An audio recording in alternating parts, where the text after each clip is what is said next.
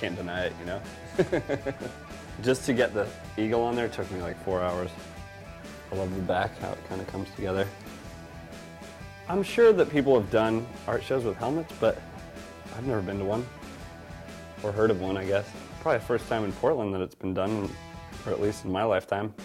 I like to just put on events every 2 months, or just something to like get people together. And in the wintertime, there's not a lot of stuff going on around motorcycling, and you can't really ride, so you never really see people. I think like I just wanted it to be a weird people, like just a spectrum of people, you know? Like not necessarily motorcycle dudes.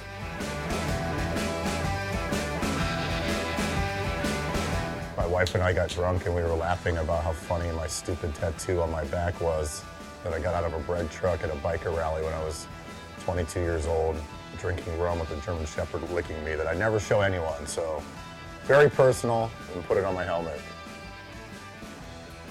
That's the story.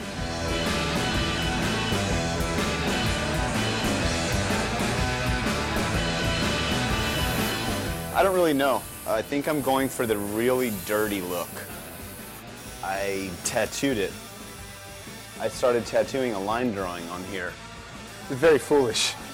I made a tattoo needle out of a coat hanger, blew the capacitor on the thing, and then I inked it in with some etching ink.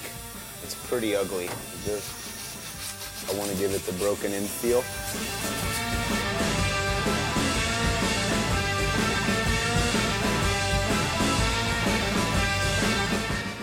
We gold leafed it, Seymour pinstriped it, and I'm not here for a long time, I'm here for a good time. So we sort of split that up, did half the put on one side and half on the other. It's round, so keeping line weight consistent and smooth and straight, it's tough, always tough.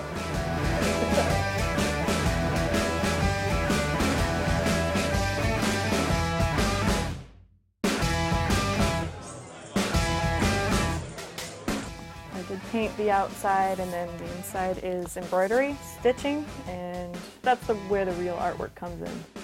It's a whale tail print, and it's also a mustache print, so it kind of intertwines with the inside of the helmet. That's kind of the inspiration there.